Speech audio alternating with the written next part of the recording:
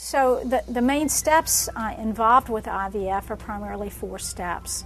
The first is where the patient is stimulated or superovulated so that she will mature multiple eggs at one time. The second step is called retrieval and involves an ultrasound-guided transvaginal aspiration of the eggs. The third step is really everything that occurs in the laboratory, from preparation of the sperm to mixing of the sperm and egg together, or to doing intracytoplasmic injection of sperm. The fourth step is the transfer of the resulting embryos back to the uterine cavity of the female, of the wife.